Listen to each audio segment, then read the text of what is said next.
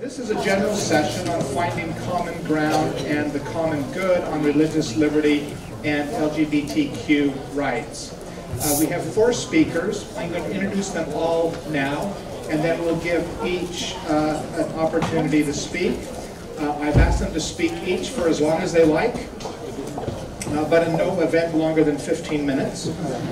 And we will begin by hearing from Shapri LoMaglio, who is the Vice President for Government Relations and Executive Programs at the Council for Christian Colleges and Universities, and a return participant here at the Religious Freedom Annual Review. Thank you, Shapri, for being here. She helps respond to legislative, legal, and regulatory matters on behalf of member institutions. She is a graduate of Gordon College and in law from the University of Arizona. She served as a legal fellow in the U.S. Senate and is now on the Board of Trustees of Gordon College. She is also a deaconess at Grace Meridian Hill Presbyterian Church in Washington, D.C. After Shapri, we will hear from Tyler Deaton, who is president of Allegiant Strategies. This is a DC-based public affairs consulting firm that helps clients build a freer, safer, and stronger world. He has worked in bipartisan advocacy on a variety of topics, including religious freedom, healthcare, immigration, criminal justice, transportation, and education.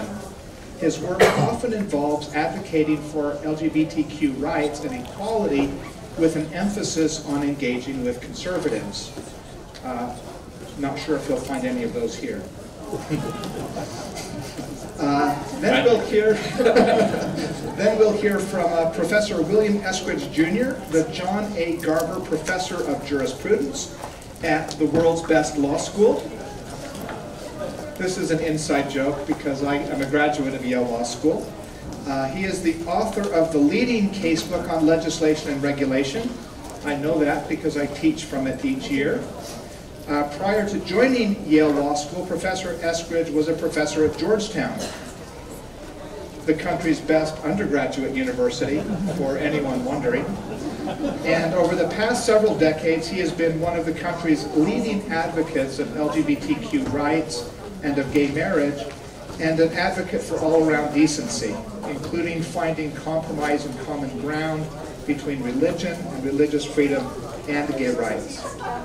Some of you may know Lynn Wardle, who just retired from BYU Law School, who is a tireless advocate of traditional definitions of marriage. And Professor Eskridge and Professor Wardle were so often paired as debate participants that someone referred to them as the Legal Academy's leading same-sex couple. Finally, we will hear from Thomas Berg, the James L. Oberstar Professor of Law and Public Policy at the University of St. Thomas School of Law. Professor Berg is one of the leading experts in our country on law and religion. He is currently working on a book provisionally titled Protecting Religious Liberty in a Polarized Age. He has his law degree from the University of Chicago, where our founding dean, Rex E. Lee, was a student, and was a Rhodes Scholar at Oxford University, the other world's greatest university. So let us proceed in that order, and let me turn the microphone to you, Shapri. Thank you, Brett. Thank you for having me back again this year, and it's such an honor to be with all of you here today. And especially to be with these esteemed colleagues here on this panel talking about this very important topic. I thought it might be helpful for just a moment or two if I told you how the CCCU came to be involved in the conversations around fairness for all, because they start here in this very state when in 2015 we observed the leadership here of the Church of Latter-day Saints and the political leadership here in the state and the leadership for the LGBT rights community come together and pass, the Utah Compromise, as it was known at the time. And we observed this during a time in 2015 when Christian colleges and universities were very in the midst of conflict around Title IX and the Title IX exemption, and particularly in spaces for gender identity as well as some others. Gordon College had had its accreditation challenged by its accreditor the year before. And many other challenges were arising, including in California specifically, where state funding for students use their Cal grants to go to private colleges in California was contemplating being removed from the faith-based institution space. So we were in the middle of all of this, and we watched what you all did here in Utah, and it was such an impressive and encouraging model for what possibly could be done at the federal level to really figure out a way for, frankly, Congress to do its job, right, and to enter into these complicated political spaces and to really figure out a way for forward for the majority of Americans, people of goodwill, to figure out how do we live together. And so the CCCU began exploring, could this be possible at the federal level?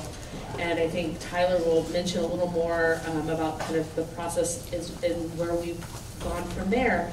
But eventually we came to be put in connection with the American Unity Fund through some colleagues on the Hill who had talked to both of us separately and said, you're both in here asking us the same questions. Why don't you talk to each other and come back if there's a way to make this possible? And so working with so many other partners in Washington, D.C., we've been working and exploring together, is it possible to come up with a piece of federal legislation that could meet the needs of the LGBT community and the religious community?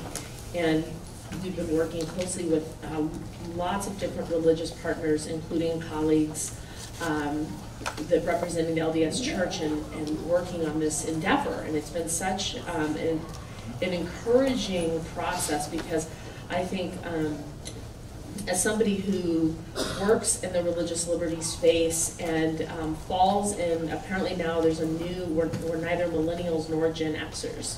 They've carved out this 5-year window that I fall in.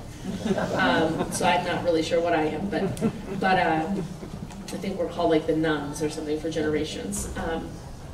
But as somebody who works in that space and sees how deeply important religious liberty is to our society, and how deeply important institutions are, in particular, are for our society, but then also sees the way that religious freedom is perceived by younger generations, I've been deeply concerned that we are heading on a trajectory that is very negative for religious freedom and for institutions, which we heard a panel just last on this stage speak about how important institutions are for the fabric of society, for sustaining that, for civic values, virtues, and of course, religious freedoms. We, think about them often, and they often receive a lot of, I think, public sympathy more when they're in personal, private contexts, right? I think of the prisoner the Muslim prisoner in Arkansas who wanted to grow a beard and wanted the Supreme Court case, but I saw very different reactions among people to his plight than to the plight of a religious university who's wanting to exercise their religious freedoms. And so I think the fact that we are in a more individualistic moment right now in our culture, rather than, institutions, the reputation of institutions, the value of institutions is low right now, and so the religious freedom, particularly for institutions, is a very hard case to make.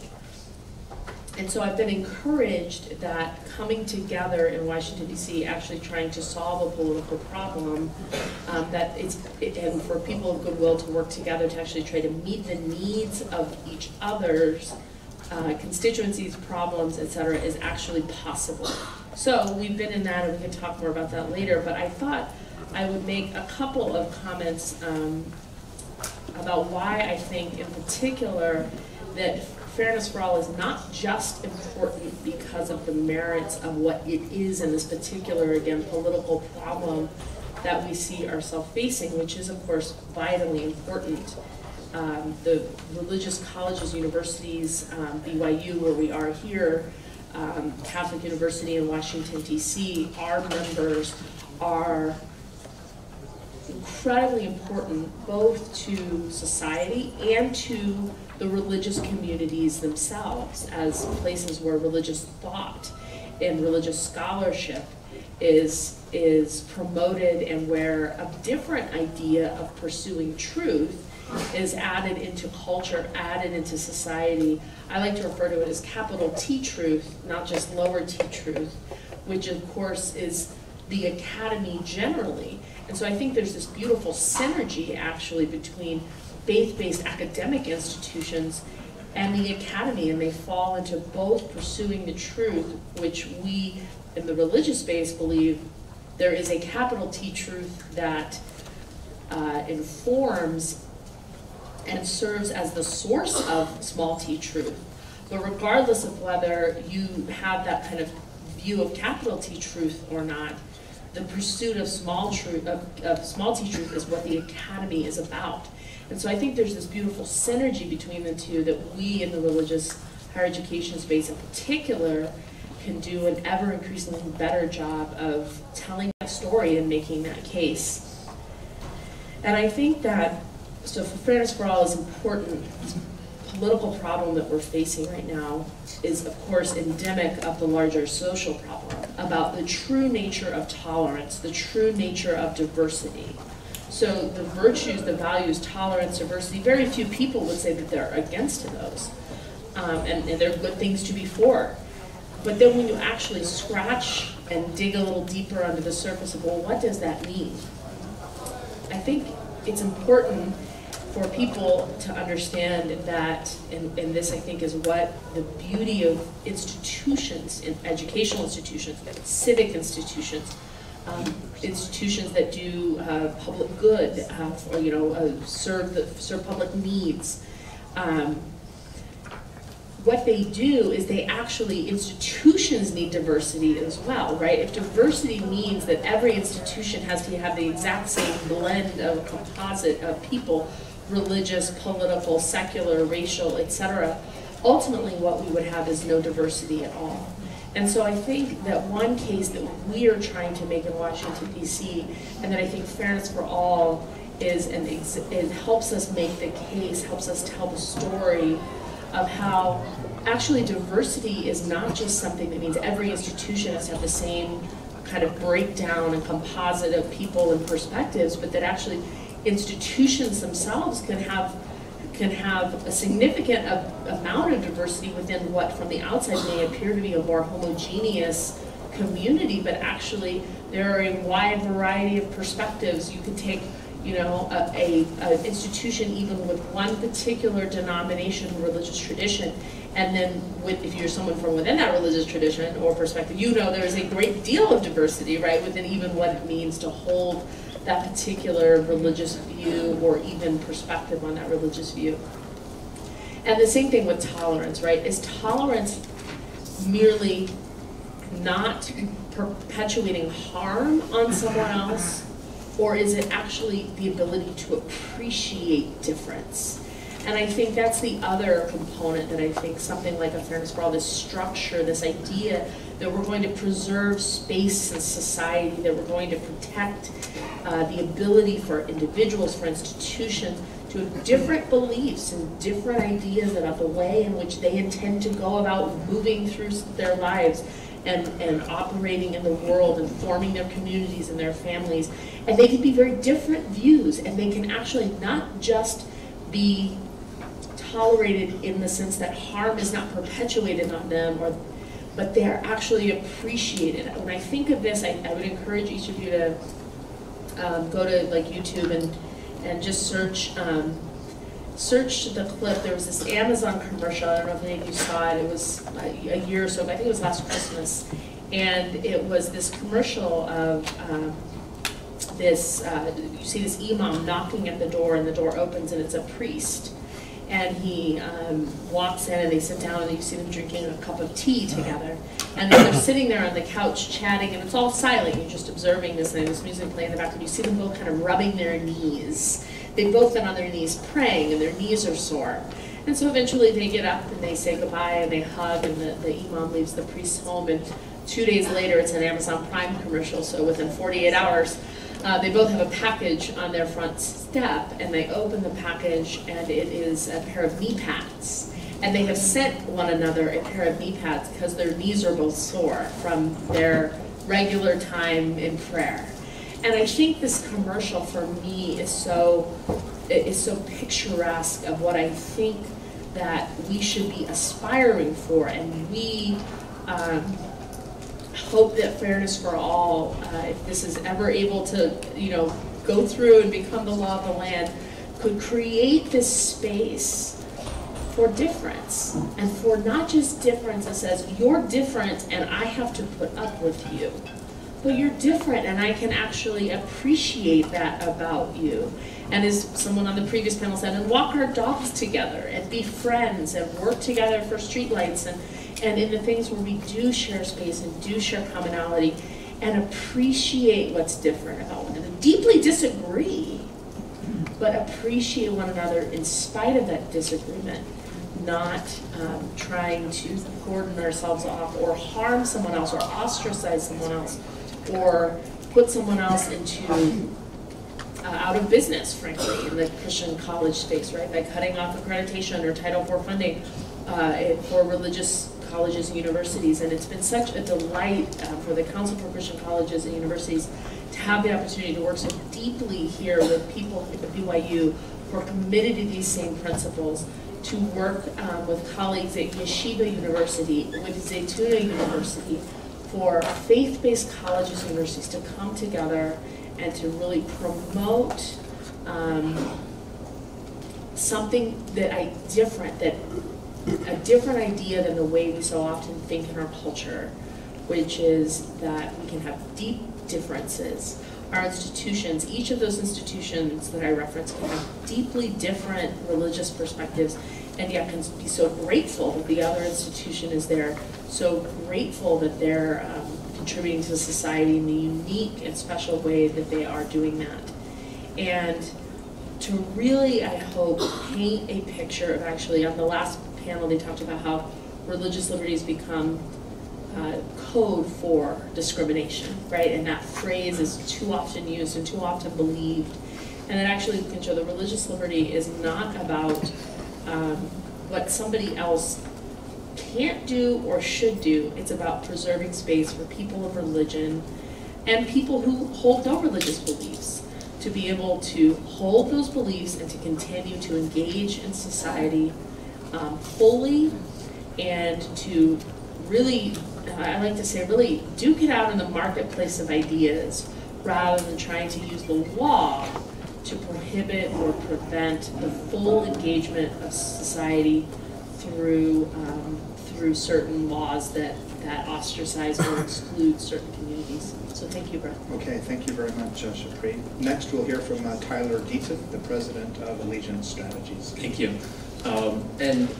I'm here today because one of the big projects that I run is called American Unity Fund, and its sister organization, American Unity PAC. These are both conservative groups that work within the conservative movement to advance LGBT freedom. American Unity PAC is a super PAC that works to elect or re-elect pro-LGBT Republicans.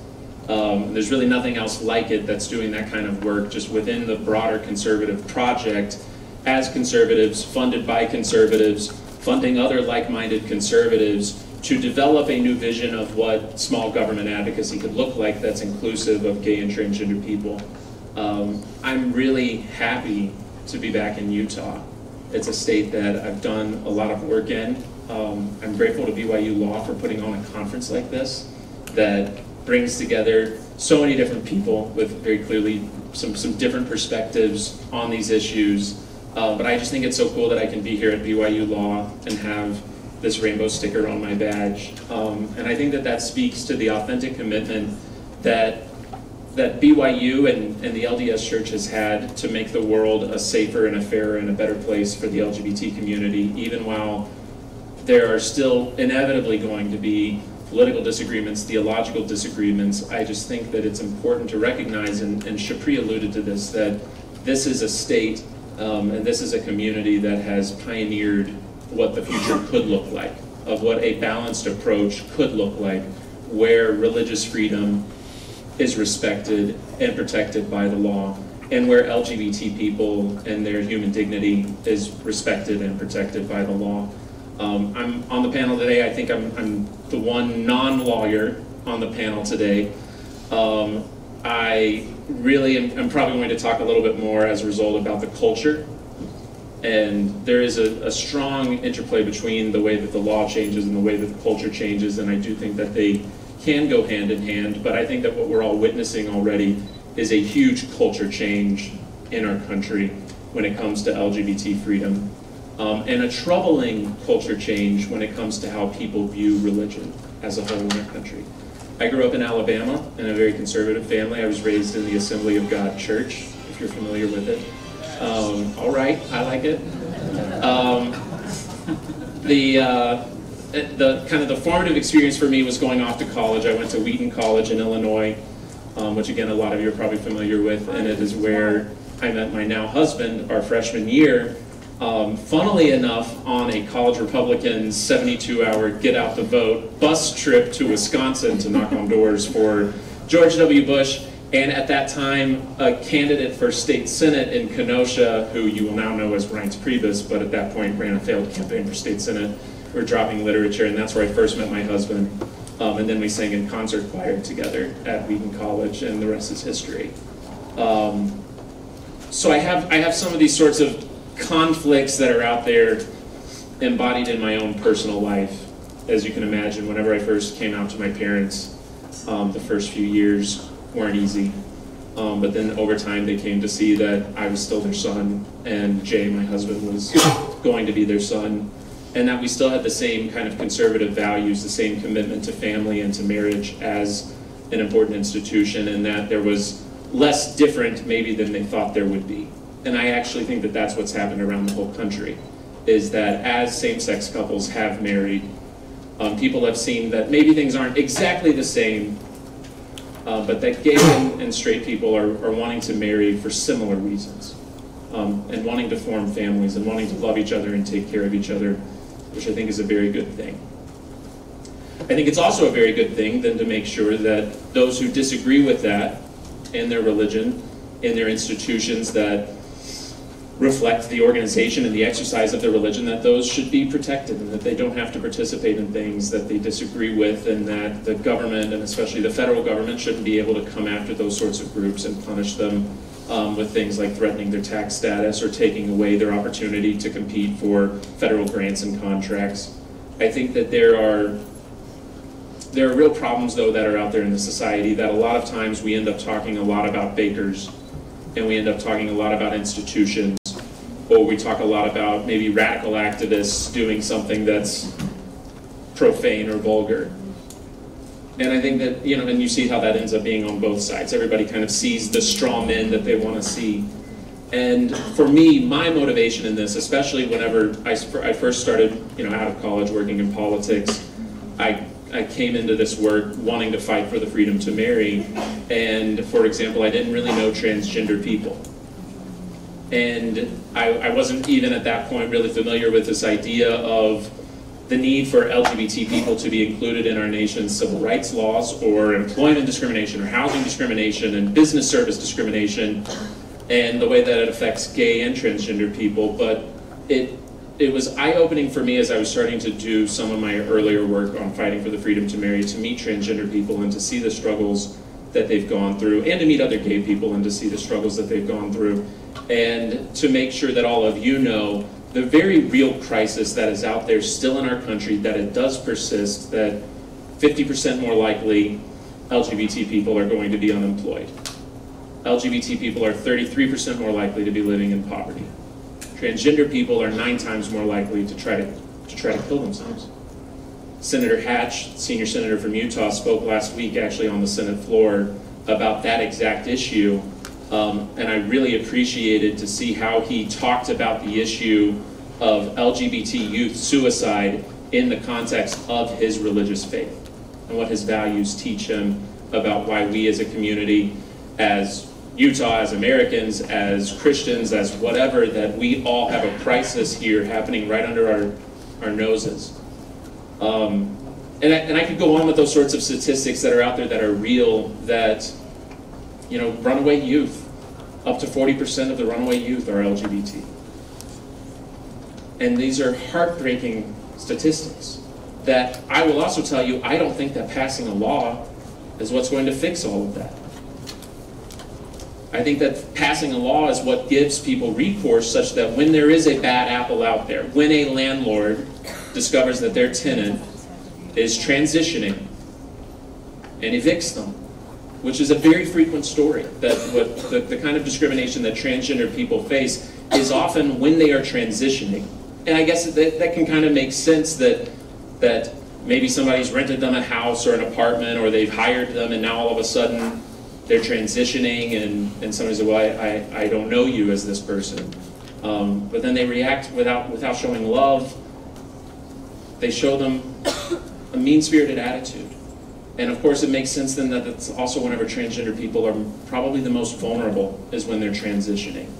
And so for them to face the kind of disproportionate discrimination that's out there, there ought to be a law that they could go to win back their home or to win back their job, or at least to be compensated for the damage that they face whenever they are just trying to live their lives peacefully, pursue their American dream, make money for their family, protect their kids.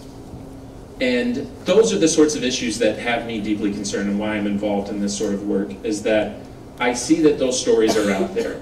And I see that small businesses with religious convictions ought to be protected, absolutely. I believe that religious institutions ought to be protected, absolutely, in their employment, kind of in their financial relationship with the federal government or with state governments, they ought to be protected, but that there has to be, and it's an urgent need, there has to be a way to find a solution as soon as possible to protect the LGBT community from the discrimination that is legal in over 30 states.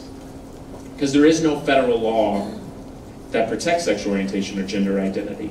Utah, by embarking on a huge undertaking, working with an in-state group that there might actually be some people in here who are familiar with Equality Utah. It's the in-state sort of umbrella LGBT advocacy group, which, from my perspective, having funded Equality Utah and supported Equality Utah and tried to give them national support for what they were trying to do on behalf of the LGBT community in this state, they wanted to meet with religious leaders and they wanted to find common ground. And it has not just been through trying to pass a law, it has been that, and they successfully passed an employment and housing non-discrimination law. But I do think that it has changed the culture in Utah for the better. I think that more than just having a law, because by the way, a lot of Americans already think this kind of discrimination is illegal, which is one of our challenges, is that over 70% of Americans already think it's illegal. And it's hard to sort of create that urgency that people know how bad the problems are and how important it is to have a law. But in Utah, there have been some remarkable changes here at the state and local level. Equality Utah has continued to partner with religious organizations, including the LDS Church here in Utah, to promote welfare for LGBT youth, to have a very successful program for homeless LGBT youth, to have anti-suicide programs that they're able to work on constructively. And I don't see that in other states. I was asked earlier today why the Fairness for All model, which was adopted in Utah, hasn't gone to other states, and this will be my second to last point, which is, why isn't this already the case? Why have other states not followed Utah? Because they haven't. It's important to recognize that since the law was passed here in Utah, other states have not followed Utah's lead. And there is a huge cacophony of voices on the extremes of both sides of our two major political parties and just across our political spectrum that is not invested in a solution or invested in compromise. And from my personal view of watching how similar bills have been introduced in other states, they keep falling to the voices of extremists on both sides. And one of the struggles has been that there really hasn't been maybe a center-right voice that's been quite as powerful in one of these other states to step up and really hold the line on the center-right. But I would also tell you perhaps there hasn't been as strong of an incentive, because since the Utah law passed, many on the left across the country have been a little jumpy. Like, what just happened? We weren't part of this. We weren't consulted. How dare they? And that attitude is palpable. And it's something that we have to contend with, which is that there are people who think that protecting religious freedom in the context of an LGBT civil rights bill is wrong, that there shouldn't be exemptions, religious employers shouldn't be exempted, houses of worship should be subject to certain public accommodations laws, things like that. And then, of course, on the right, there's all sorts of other complaints and objections that you've all heard and are familiar with. And so getting into the middle space and building political power there is really the mission that we have, that if you're going to see what Shapri is describing, kind of a balanced approach, then the middle, from both sides, the center-left and the center-right, are going to have to work together and make it a priority, and be willing to go against the sort of extreme voices in both camps and say, no, this is the right thing, this is the important thing, this is the urgent thing to do. The last thing that I wanted to share is, after the Utah law passed, we wanted to kind of track the implementation and to see how it goes, and I think that the implementation has really been another success story of just like, not only was the law passed, but it's helped change the culture. There was a public school teacher that was interviewed by the Wall Street Journal about her experience living here in Utah. She was transgender. Before the law passed, she was actually not out as transgender. So the Wall Street Journal interviewed her. We then sent out a team to interview her and some other people. I don't have enough time to show you all of these stories, but I want you to know how life-changing it is. And so we're going to just share one video example of somebody who lives here in Utah who was positively impacted by the Utah Compromise. Me personally, the Utah bill saved my life. There's no question in my soul that I was dying inside. I retired from the Air Force as a pilot in the year 2004. And since then, Sandy and I both have been working in one form or another with special needs children. Before the summer, she used to come to work as a man. I believe with everything that I am, that if I had come out as being who I am, I believe that I would have been fired. The fall of 2015, I started school as myself. This bill in Utah gave me my dignity. And there's dozens of stories like this that we know of personally, and I'm sure there's all sorts of other stories that we don't know of personally. And I think that it shows you that here's a woman who works in a public school, taxpayer-funded public school, who is working with special needs students, who's afraid that she's going to be fired if she's honest about her authentic self. And I think that that shows it very plainly, because what you would see in a fairness model and what you see in Utah is that these sorts of employment rules don't apply to a religious school, but they do apply to public schools, which is, of course, you know, and from my perspective, and what you would agree, is where most of the employment is at in our country. And so the idea that we could provide recourse and protection for people who are in, you know, Fortune 500 companies, working for the government, working for state and local government, and then still find a way to create islands of protection for religious institutions that are durable and that are permanent, it'd be a wonderful thing.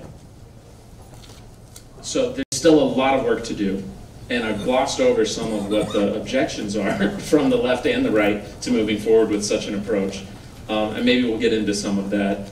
But I did want you to at least understand the importance of why this sort of effort of finding common ground between religious liberty and LGBT freedom is so important. All right, thank you very much, Tyler. Let me turn the floor to Professor Eskridge. Well, like my co-panelists, I'm very grateful to Brett for being such a great graduate of the Yale Law School, and to BYU for inviting me here. I'm very regretful that my partner is not able to join us. Lynn Wardle is in Hong Kong with his legal wife. I'm kind of like his work spouse. Now, I want to just say a few things. I want to start with that brilliant keynote that we heard this morning. I hope everybody was here to enjoy it. And I've asked the conference organizers if they can put it up on their website. It's so brilliant. And a central point that Elder Clayton made to us all, and I think he was specifically talking to Ivy League law professors that teach in a very secular environment, and they don't really spend much time on teaching about respect for religion and religious liberty. And his take-home point, using the elder's metaphor, is that religion, he analogized to race and sex, which are established categories you should not discriminate based upon, is part of a person's marrow. Now, race and sex might be considered part of one's genetic, biological, physical marrow. And he's making a brilliant metaphor that part of our marrow is not just the stuff that's related to genes and to literal biology, but also our psychological and spiritual makeup. And that, therefore, religion is not anything like a consumer choice. It's a very deep part of people's personalities. It varies from person to person, and it's all consuming. And I think that's absolutely right for exactly the reasons that Elder Clayton gave us. I'd like to extend his metaphor, however, and with due respect to the church that is hosting us, I would like to historicize this in a way that might be offensive, so I apologize. For many decades, particularly in the 1960s and 70s, the view of at least many of the LDS leaders, I don't know that this was the official view of the church, I don't think it was a revelation, but the view of many of the leaders, and indeed the practice here at BYU, was that sexual orientation is a choice. It's a perverse choice, is the belief. It is a choice that can be reversed. And indeed, many students here at BYU were subjected to aversion therapy and other mechanisms, some of them very close to torture, others of them just psychological talking, that were an effort to change one's orientation from something that was considered unacceptable to the Lord to something that was considered more acceptable. That was a disaster. The views of leaders of the church have changed remarkably in a very short period of time, particularly in the new millennium, so that on the Gays and Mormons website, which I think might be an official LDS website, this idea is rejected. The sexual orientation is a choice. I do invite, however, the Mormon communities to explore that somewhat more deeply. I engaged Elder Clayton afterwards, and I said, well, I think there is this similarity and this parallel. And he was very generous, and he said, well, yes, I think it's all just a mystery, the sexual orientation stuff. And I invited him, and I invite all of you to read Tom Christofferson's remarkable book, That We May Be One. There are other books that you could also read, but this is one that is very close to the church. And it's one that Elder Clayton had read and highly recommends as well. I hope I'm not putting words into his mouth. And you cannot read that book without coming away with exactly the same impression about sexual orientation that Elder Clayton made about religion. It is part of a person's family. It is a completely saturating feature of people's personalities. And not just gay, straight. If you're of a straight orientation, just think about it, which many of you probably are. This saturates your personality. You cannot imagine what it would be like if this were not part of you. Well, I will tell you, the same thing is true if you are gay or lesbian or bisexual or transgender, which is not a sexual orientation, but a gender identity. And I would urge everyone to read that book.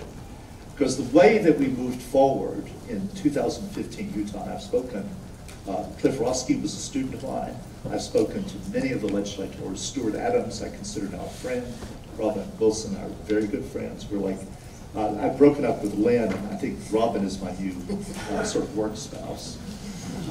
And talking to all those people, we were only able to move forward. I hope I'm not revealing confidences, through the following mise en scène.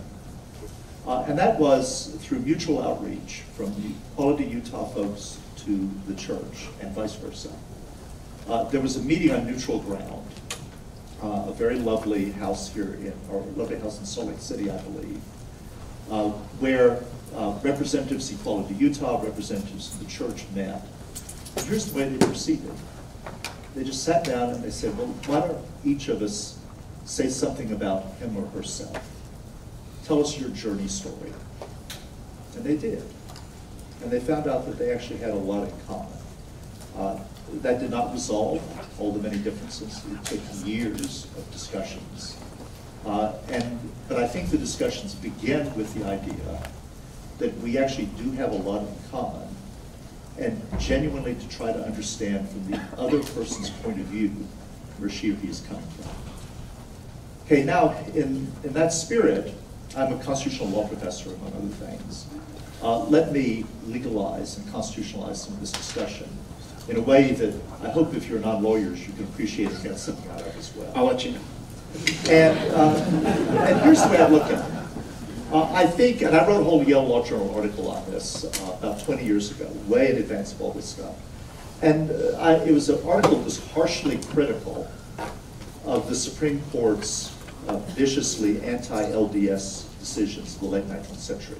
Justice Scalia had revived them and had celebrated them, actually celebrated them in his famous dissent in Romer versus Evans, where he also criticizes the Supreme Court's move in protecting gay rights. And I had not read some of them.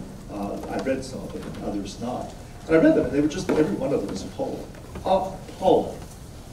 I think Bowers and Hardwick is appalling for a lot of the same reasons.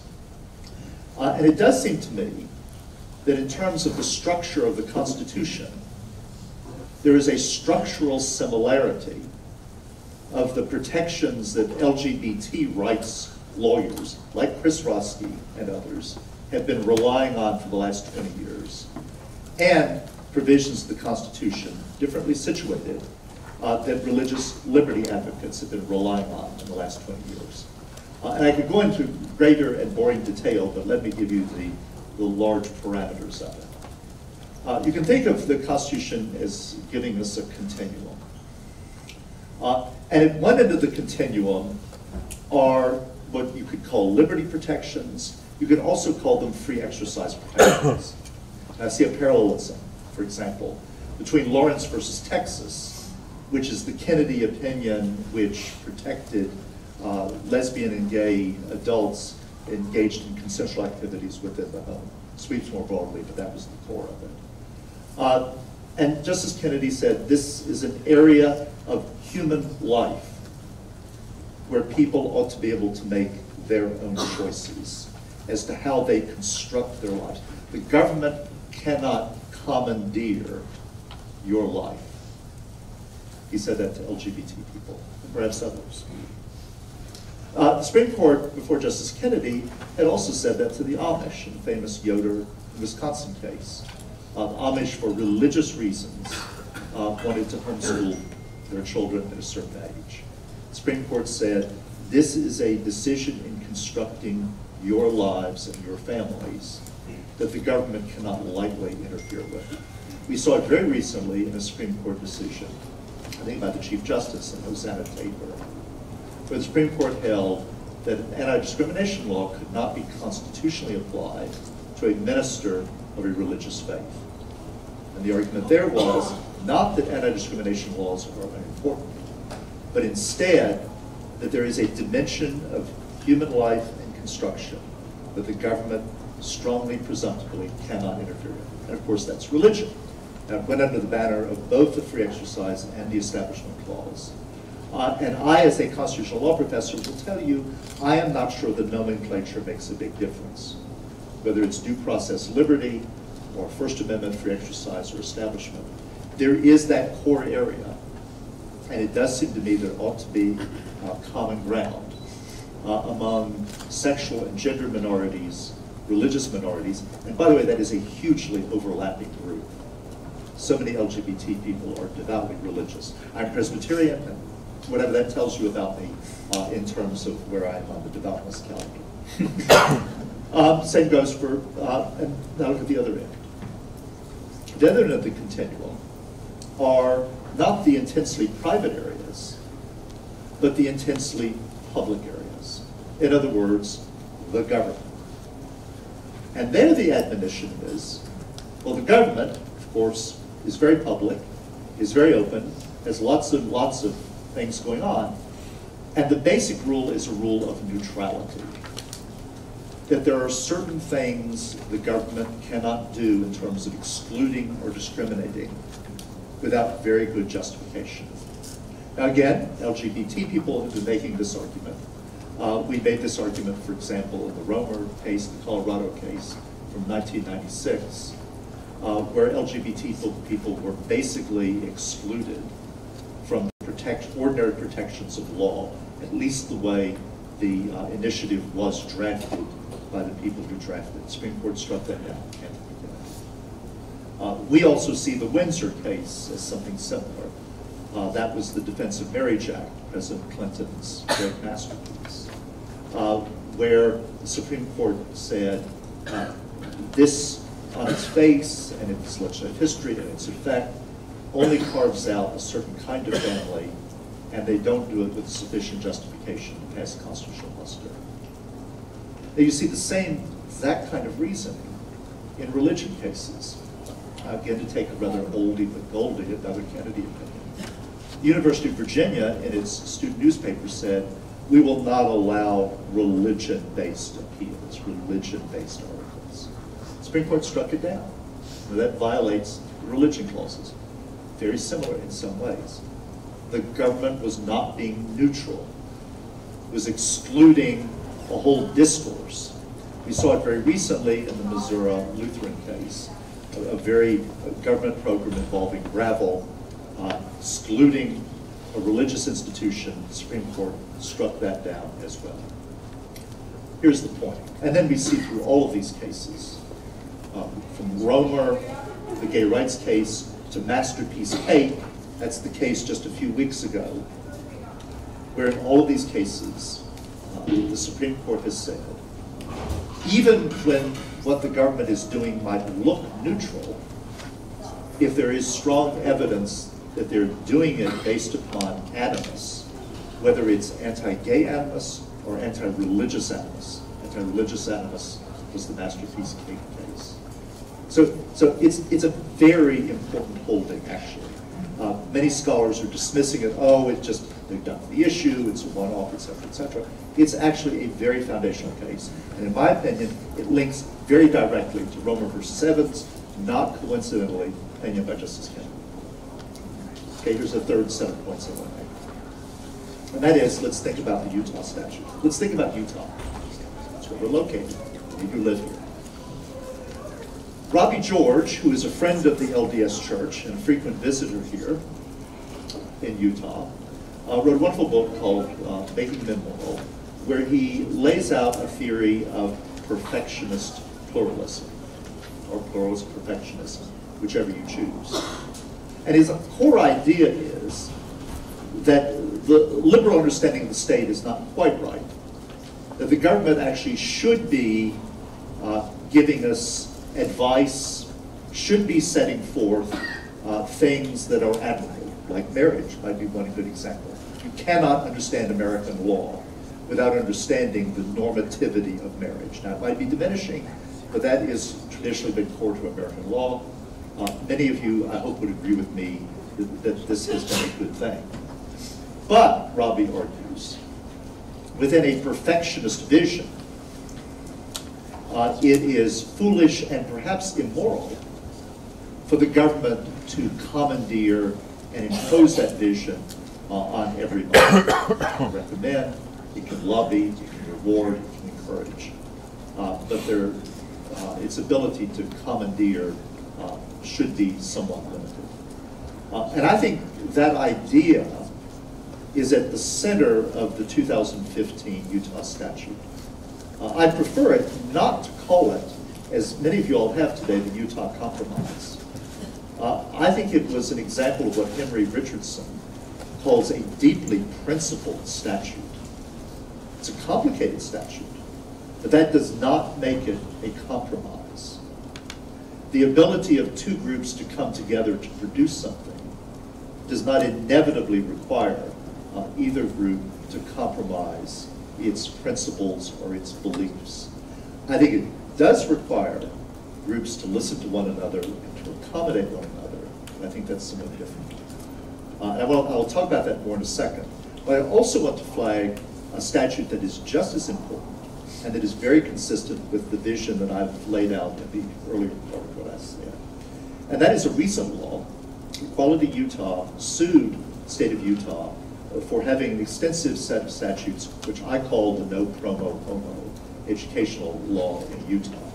It required Utah schools to not only not promote homosexuality, but in some cases to teach some false things about it. Equality Utah sued Utah, but before they could win their lawsuit, and they would have won their lawsuit, I believe, Senator Adams, who was the main sponsor of the 2015 statute, spearheaded another statute which repealed the no promo homo statutes, which I think was a very positive move, not just from the point of view of LGBT youth, Tyler, but also from the point of view of Utah generally. Now, to pursue my idea that the 2015 statute is not appropriate to call it a compromise, because I don't think the national groups, I'm a part of what you can call the gayocracy in Washington, D.C. and whatnot. So I'm part of all this. So I'm part of the enemy for some of you, et cetera, et cetera. The national groups were intimately involved at every point in the conversation. Cliff Roski was my student. I taught him better. He talks to people. They did not like some of the things that he was selling them. They tried to veto a lot of it. But he and Equality Utah and you all here in Utah made the decisions. And they were, purport to be delighted with the outcome. But here's the danger. Their favorite phrase is, this was great, but not to be replicated. Okay? Just for Utah. And here's the response that has got to be developed to that kind of discourse. And that is, why were accommodations made? You want to come up with an explanation which is consistent with my constitutional stuff. And it's not just, well, we did it just to satisfy them so they'll pass the statute. Let me give you a couple of examples of some of the controversial ones. And then one that I think was absolutely brilliant. So there's an exemption for BYU. So BYU could have its rules on student housing, for example. Now here's a way of thinking about this. And again, you all know BYU better than I do. But the core protections of the religion clauses, and I think of the liberty clause as well, is not only go to churches, but also go to seminaries. Now they don't extend to secular universities or schools. And they also probably don't extend in toto to every school that has some religious association. I went to Davidson, which is a Presbyterian school. A majority of the Board of Trustees are Presbyterians. I do not consider Davidson a religious school in the way that BYU is. That is a fact.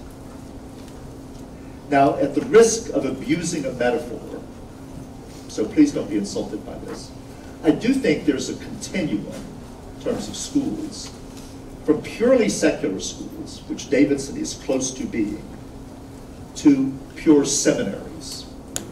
Seminaries are clearly protected by the free exercise clause against governmental interference.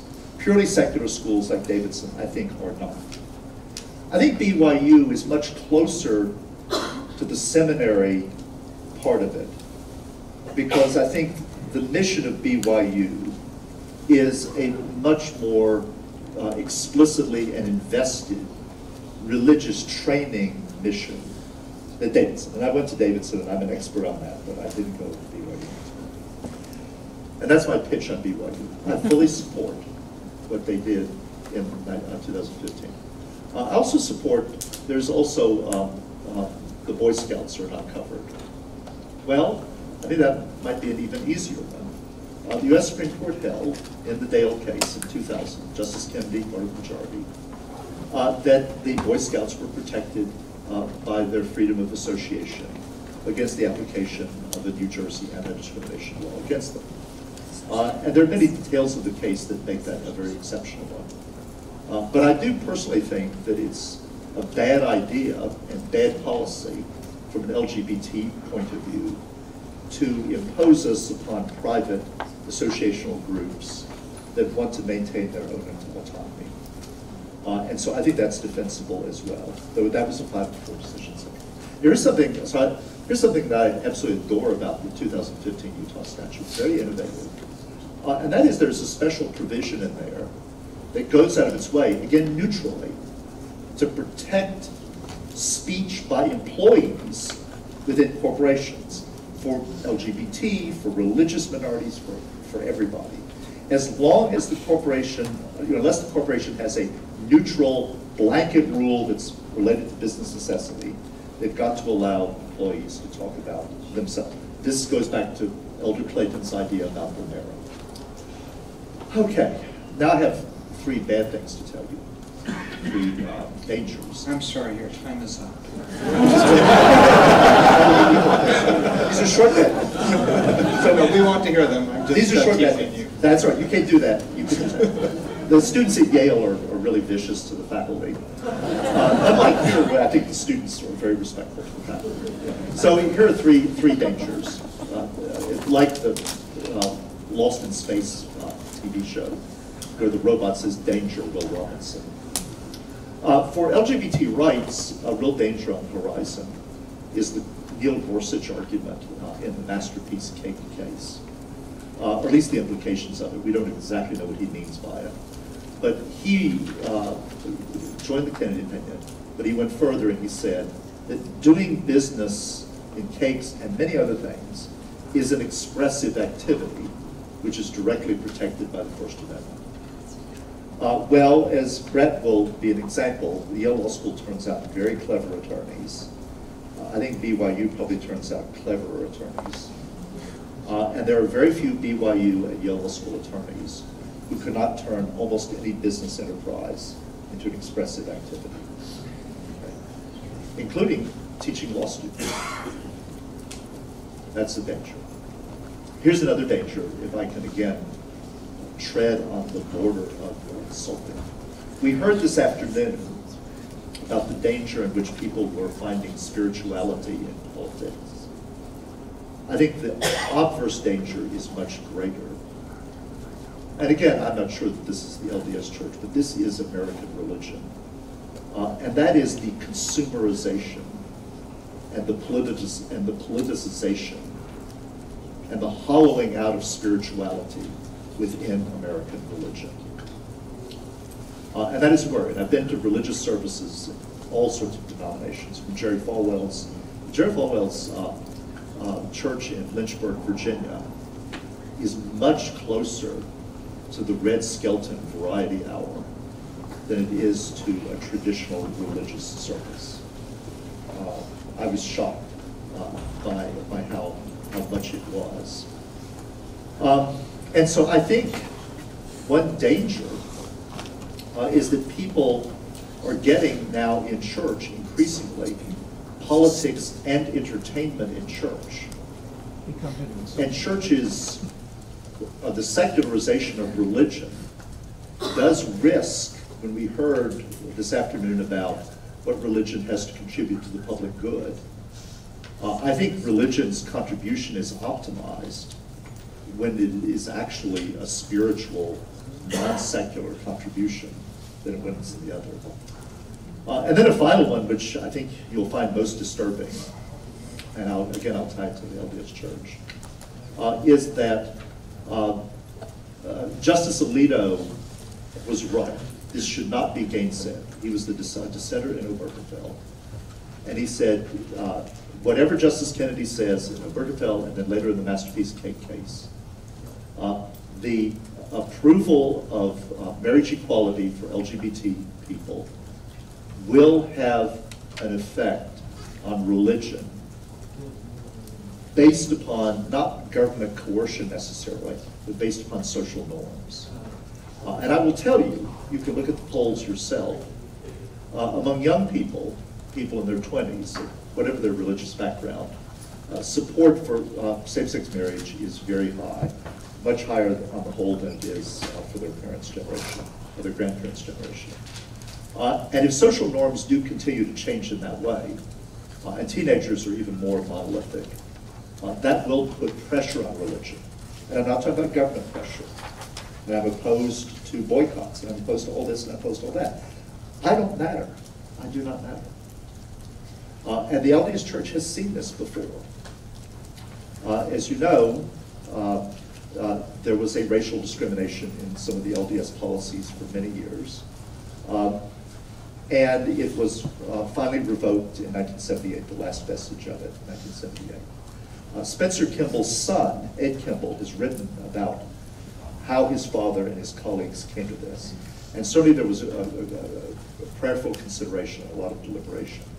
But Ed says a major reason why the policy was revoked, and this is a doctrinal policy, this is a revelation from the Lord, was changing social norms. That racial discriminations, even minor ones, were not considered acceptable in 1978 in ways that they would have been considered more okay, even for a private institution, in 1958. And other religions, this is not an LDS thing, other religion. I'm a Presbyterian. The founder of the Southern Presbyterian Church that I grew up in, Richard Palmer, was the great, in a horrible sense, theorist of apartheid, the biblical case for apartheid. And the Presbyterians adhered to that through the end of the 19th, into the 20th centuries. So, and we abandoned that, as I think we should have. But we didn't abandon it, I think, because God spoke to us, et cetera, et cetera. But the Presbyterians, I think, mainly abandoned it because of social norms. And then we felt that our reading of the Bible was no longer correct. So having said all that, probably exceeding my time, I hope that. No, it's very interesting and enlightening. Thank you. Just to set your mind at ease, you don't have to worry about anyone worrying that LDS sacrament meeting services are becoming too entertaining.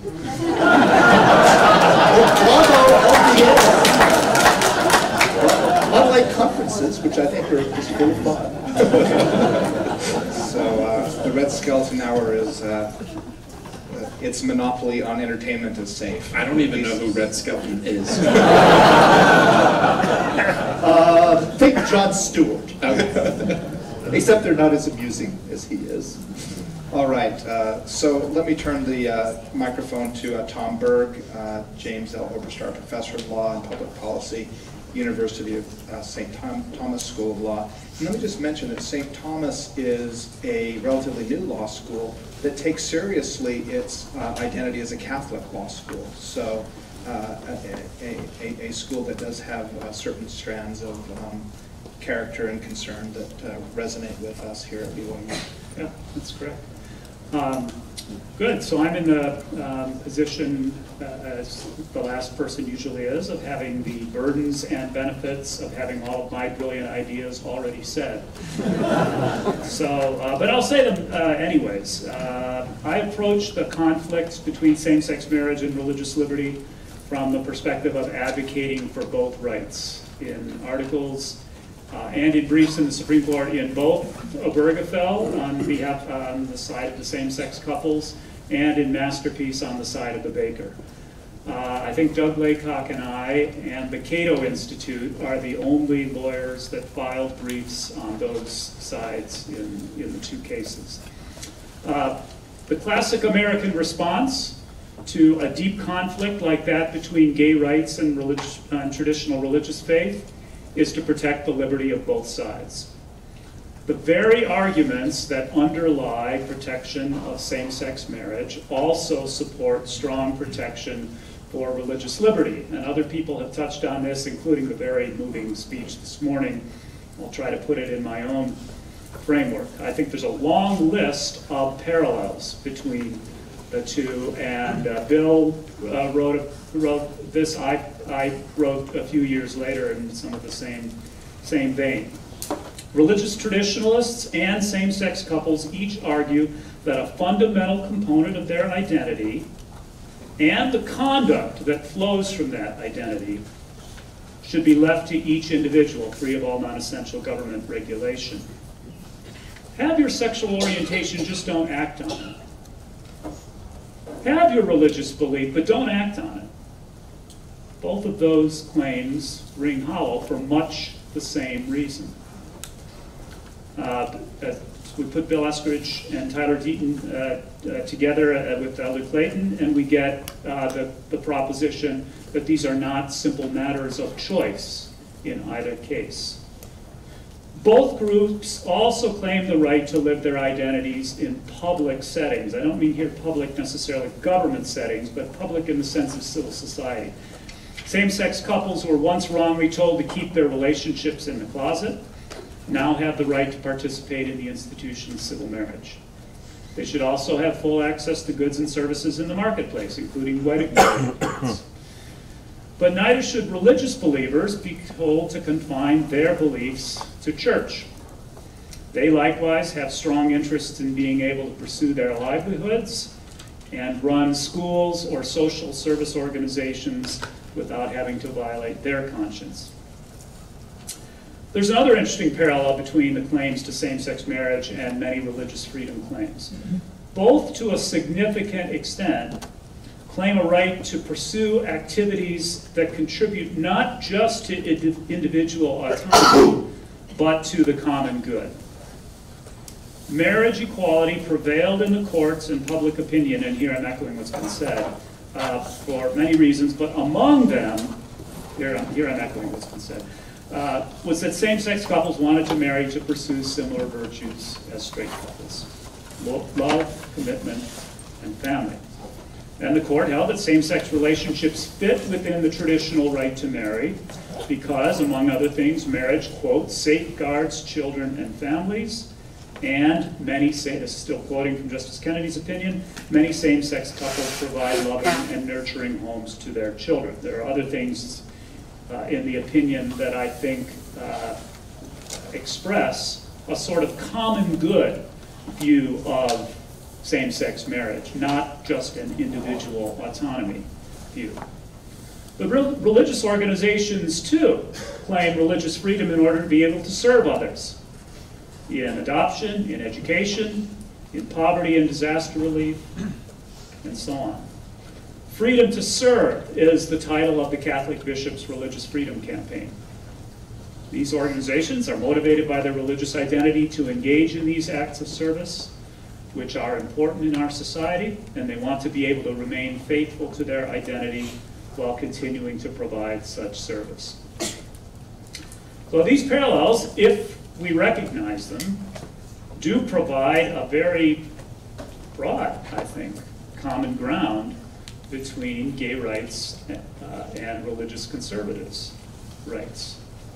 These parallels could generate some sympathy on each side, not necessarily for the other side's beliefs or actions, but for the predicament that each faces when subject to government restriction. That's my first point. Second point, of course, even if these two claims parallel each other, they nevertheless conflict. So what sort of standards protect both sides? We're not necessarily finding common ground on what the standard should be. We may have common ground in the sense that there's sympathy between, there are parallels between the two sides. There's still, you're going to have to draw a line where the rights come into tension with each other. Okay, so I'm following up here on people who are more directly involved in this. True protection for both sides would be for states to do what Utah did and enact non-discrimination legislation while also providing meaningful protection for religious objectors. And for the reasons Tyler said, negotiation is in the interest of both sides. In 30 states, LGBT individuals have no statewide protection against being fired or denied service. In the states where they do have protection, and in cities where they do have protection, the level of social disapproval that LGBT people face is less than in the states where they don't have protection. So protection is absent in the places where it's most needed. I'm not saying it's not needed in blue states, but it's needed less there than in purple states where you might possibly have it, where it's more needed. And including religious exemptions in non-discrimination legislation would make it easier to pass in several states and at the federal level. And yet, a number of the major gay rights groups have withdrawn any support for any exemption beyond the narrow case of employment. I agree with Tyler then on that being so. It's just in pragmatic terms a misguided position to take. Religious conservatives across the nation are likewise acting in misguided ways in resisting protection for both sides, because they continue to face a ticking demographic time bomb. Not only do most Americans now support same-sex rights, same-sex marriage rights, but each successive generation supports them more strongly and will become increasingly inclined to dismiss religious liberty as a cover for bigotry. So if conservatives refuse gay rights laws and exemptions now, they will likely be stuck with gay rights laws and no exemptions later. Now, with respect to the scope of exemptions, that's the kind of thing that has to be decided in a negotiation. I do think that with respect to religious organizations, colleges and other religious organizations, the presence of alternative providers in most cases makes it possible to protect religious organizations without significantly cutting into access to education, to adoption, and so on. Religious providers can reach the segment of the population that wants services in a religious setting, while other providers reach different segments. And so I was going to say a little bit more about the California bill, but we're running out of time. The California proposed bill that would have threatened religious colleges in the state with the loss of state grants for their students was a almost moral threat to the religious colleges in California over some cases of enforcing standards of conduct against LGBT students. Those kinds of situations are distressing and disturbing sometimes the way they work out. But on balance, LGBT students have many other options besides the religious colleges, the conservative religious colleges. There are difficult questions about what happens with someone who is transitioning during the time that goes to a Christian college and either discovering their sexual orientation, becoming more firm about it, or transitioning. There may be some creative solutions for Christian colleges to help those students, including easing transfer requirements and so on, so that students don't lose time and resources if they feel they need to transfer. So these are complications, but on the whole, it's very possible in this sort of situation, given the wide number of alternative providers, to protect both rights. In the commercial sphere, protections for refusal of service need to be narrower and carefully defined. There's a strong interest in ensuring that all people have ready access to goods and services without being regularly rejected. And commercial businesses don't give notice of their nature in the way that religious organizations do. But I still would recognize the right to refuse in a limited class of those commercial cases. Small, personalized businesses that conscientiously object to providing goods and services directly to a marriage to which they object.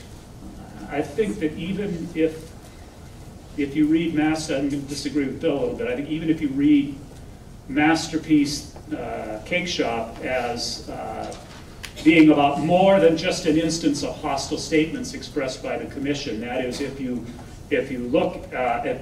say that there was an expressive element here, I don't think that that's going to undermine civil rights laws broadly. At the very least, in this case, we had other bakers who had been allowed to refuse a cake on very much the other side of this divided issue. Colorado had allowed other bakers to refuse a cake with an anti-gay express statement on it. And that's, I think, relatively uncontroversial.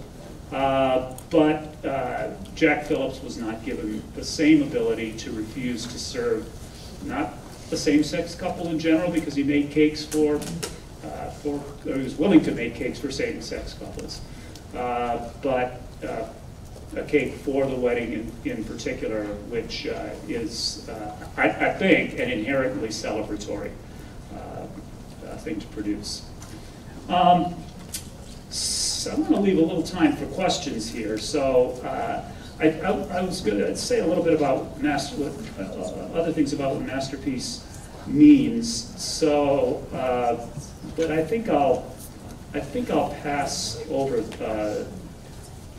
Well, I'll just say very briefly.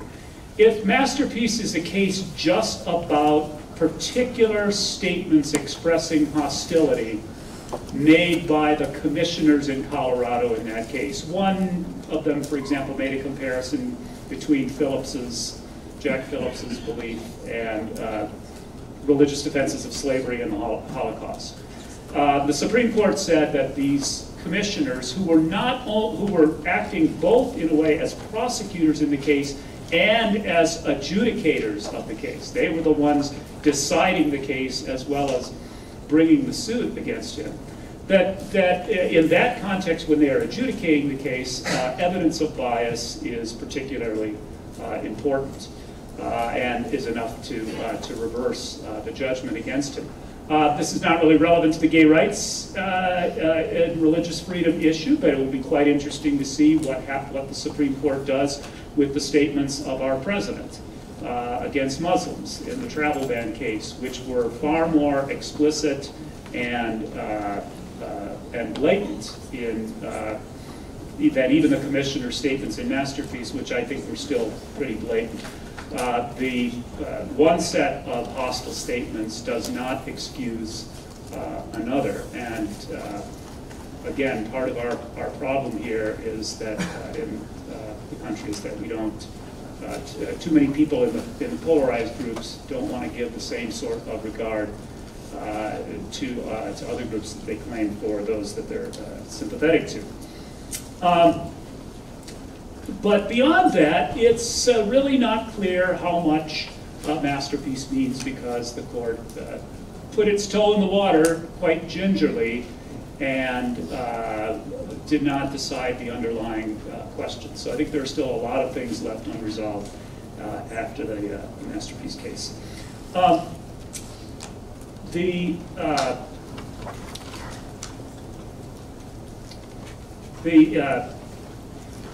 Masterpiece in particular turned on the fact of finding of state hostility, and the fact that the state had treated these other bakers' refusal differently. It had protected their refusal and not protected Jack Phillips. Now, if the state doesn't do that, if it doesn't treat the two cases inconsistently, then there's not going to be a First Amendment argument that can get off the ground. Objectors in that situation will have to rely on state religious freedom statutes, the counterparts to the federal RIPRA statute, or state constitutions. But those cases will still pose the larger issue of whether conscientious objectors to same-sex weddings should be protected in that defined situation. And I do think they should be protected. This will be one of the hardest things to get over in the negotiations. But when the business is small and personal and alternative providers exist, as they nearly always do, I do believe they should be protected. Without such an exemption, conscientious objectors like Jack Phillips must permanently surrender either their conscience or their occupation. A narrow exception to gay rights laws in that religiously significant context of intense importance to the religious objectors holds the best hope of protecting both sides if we combine that with anti-discrimination laws in most cases. I'm not hopeful that we'll choose the option of protecting both sides anytime soon. There are many reasons why Utah is hard to replicate. The influence of the LDS Church in Utah, the positive influence of the LDS Church, is unique in the United States. Utah also had features of its pre-existing anti-discrimination laws that meant that you didn't have to do anything really different with respect to sexual orientation. And it is sort of an article, a premise of the major gay rights groups that you cannot treat sexual orientation differently than race discrimination. And that's a real hurdle to get over. But the option is always there. Thank you.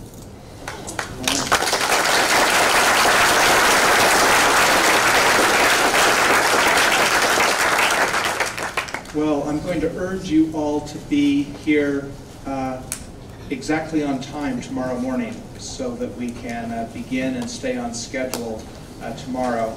And in return for that, I'd like to have us finish on time as well.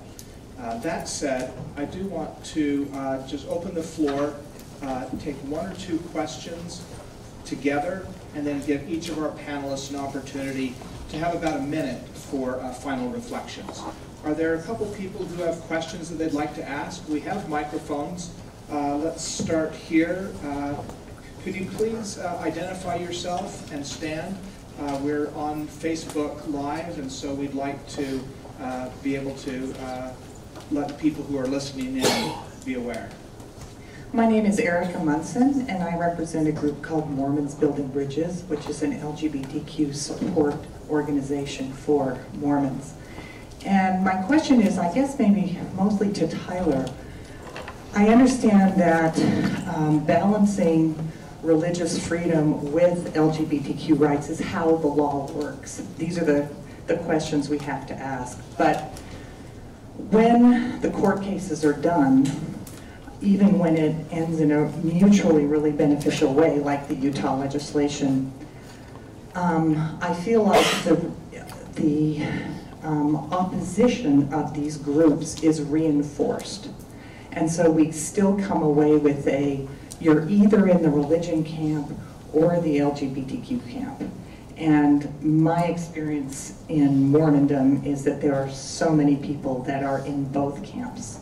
And so Tyler, I may be wondering, do you have any suggestions as how to get, once the legal work is done, how to help the culture come together?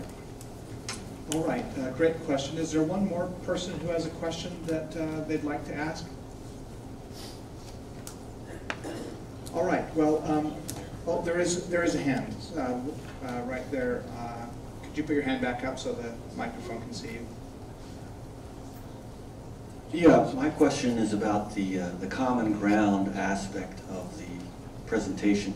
The sense I got from across the panel is that there are certain norms that are already held in common by everyone up there, and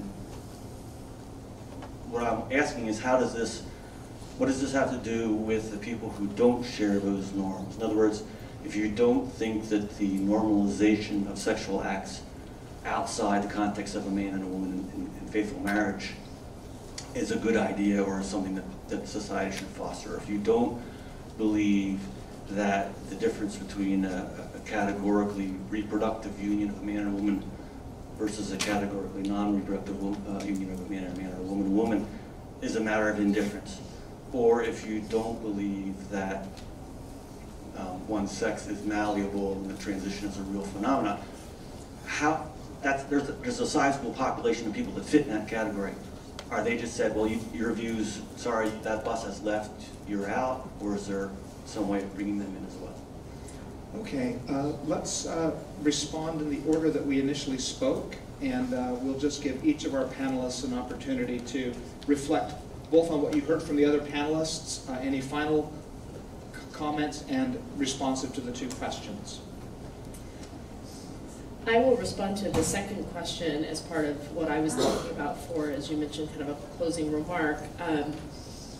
I think that the question that you asked is very insightful because it does reflect what is one of the big misunderstandings, I think, in how we think about these topics, which is if I disagree, then I must support laws that affirm my beliefs, as opposed to I must support laws that affirm the right for me to hold my beliefs. And I think that is what I think I observe within kind of Protestant evangelical Christianity is we're working through all of this as, you know, interfaith movements or multi-faith movements are coming around, trying to figure out how can we work together, which is this idea that if we work with people who disagree with us, or if we support laws that preserve rights for people who we disagree with, on whether it's this particular issue or religion generally, etc., that somehow we're watering down our beliefs as a particular person, political, religious, etc. And I think that instead, coming at it from the perspective and championing the perspective that actually when you hold beliefs very strongly, when you're very confident in what you believe, that actually can be a particularly from religious beliefs, particularly from Christian religious beliefs, that actually our beliefs can actually be the foundation or the springboard from which we can then engage others confidently, exhibit kindness, advocate for our neighbor, for their basic rights under the law in these areas we've been talking about: housing, employment, access to, you know, those being the two most kind of sustainability, but also financial credit, jury duty service, etc. But that actually we can do those things because of what we believe, not in spite of them. So we can say, because I'm a Christian, I believe that my LGBT neighbor should be able to have housing and not be kicked out when they're transitioning. Or because I'm a Christian, I believe that I have these rights and that I want the right to hold my beliefs about the very things you mentioned, but to also create space in law for people who disagree with me. All right, thank you, Shapri. Tyler? Yeah, I'm struggling with the first question because there is no easy answer. I think that the answer to the second question might be a little easier for me at least, which is that I don't think that protecting a gay person from employment discrimination means that we think that it's necessarily an endorsement of them being gay. I think it's an endorsement that they shouldn't just lose their job just because they're gay. I think even if we were to all agree right now that gay people choose to be gay, you could still find agreement that they shouldn't be fired for that choice, any more than somebody should be fired maybe because they've chosen a certain religion to follow.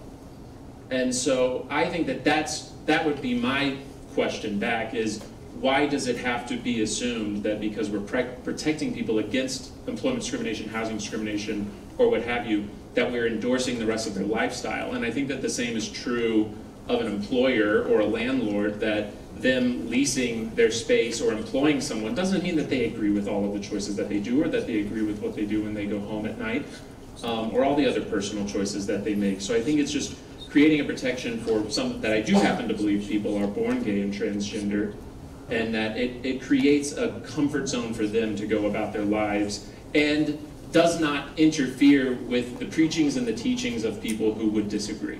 And I think it's finding that to make it clear that it should not interfere with the preachings and the teachings and the exercises of those institutions, because if it did interfere with that, that would be a problem.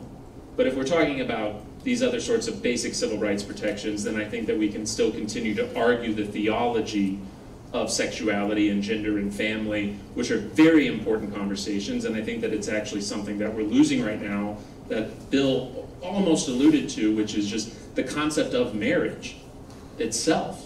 And that maybe there's some kind of a new burgeoning coalition of people who are pro-marriage. Maybe it's traditional couples, maybe it's same-sex couples, but who are pro-marriage, who are pro-family, who are pro-adoption, and so on, who can come together from very different backgrounds, but to support that sort of an institution. So that was probably too long, but I do want to say, I think that the first question from the lady from Building Bridges, all I could say is to point to the Equality Utah model, that their board of directors has Republicans and Democrats, it has Mormons, it has Catholics, it has Jews, it has atheists, it has a lot of people from a lot of different backgrounds on the board. They're raising money from lots of different sources. They are invested in, and I only alluded to it, I appreciate that Bill went more specifically into the work that Equality Utah continued to do with Senator Adams to repeal the no promo homo law. That's the sort of stuff that is going to continue to change the culture, And I think it boils down to the comments, honestly, that our religious leaders and our civic leaders are making. And I would love to see more denominations, more religious groups around the country and around the world speak up the way that LDS leaders have, because that's created a whole new structure, I think, within the LDS community that younger people see and they hear their leaders speaking. I don't know if everybody would have seen Senator Hatch's speech on the Senate floor, but I wish that they would. And I don't think it's a surprise that it is Senator Hatch who's the one who's really the first Republican in Congress to give a speech affirming LGBT youth and talking about LGBT youth suicide. And so that culture change and the legal change, the political change, it all goes hand in hand. And I haven't sensed there's any idea that passing this law means it's the end of the work. Just really quickly, I mean, just one example. You can support laws against religious discrimination without thereby agreeing with other religions. You could think that there's not really any commonality between various religions. You don't need to be an ecumenicist on that question, and yet nevertheless you can, and many people do, support laws against religious discrimination on the ground of sort of the importance of that, of the religion in the person's life. So I think there's another analogy there. All right, and final word to Professor Eskridge. Yeah, I don't think there is an easy answer to your question, sir. I think it's a deep question, and it goes to a deep division in American society, and it goes to understanding religious points of view. I think it's wrong to look at religious points of view monotonically. There are many religious Americans, particularly in the South where I grew up. Their view of religion is that it saturates everything they do every day, including any collaboration. And they see it as a violation of religion, not the wedding cake thing, making a wedding cake. Yeah, sure. But they view having to serve lesbian and gay customers at a restaurant to be a religious affront to the way they understand religion. And you're not solving that by ignoring it, okay? And I might add that if you're a liberal, you might consider this thought experiment. And that is that if you were opposed to the death penalty, and you made a certain drug that was very helpful for people, and the governor of the state came and said, we need this drug because this is the only way we can execute people now, would you sell the governor that drug? A lot of liberals would not. So this is not just a religious thing. This is psychologically very deep. And I will insist, you do not solve deep psychological problems by pretending they don't exist. So I think this is going to be a source of continual division. Now I agree with Tyler in terms of the ways going forward. I think common projects are the ways going forward. Look at how President Trump has united us on the issue of children being put in, I'm not kidding, they've been put in cages. Honestly, I think the humane treatment of children, and forget about who's doing what, I think the humane treatment of children and the interests of children, whether it's in the immigration area, whether it's in the teen suicide area, whether it's in good educational programs area, this is an enterprise that everybody ought to be able to agree about. And I think it would behoove LGBT groups as well as religious groups to make common cause on very specific issues and also very general issues, such as this. And this is the only way to bridge the kind of deeper divide the gentleman was asking about, and I don't think it's a panacea. So I think we have a Trump moment that ought to allow us, not just on this issue of caging children, to reaffirm an important American norm, but maybe use that moment to think about other opportunities in state and local and whatnot, where the most vulnerable people in our society can receive our sustained attention, cutting across parties, religions, orientations, and all of that. All right, well, I broke my promise and I've kept you 5 minutes over. I still want you on time tomorrow morning, so I apologize for that. let me close by asking you to join me in expressing appreciation to our students.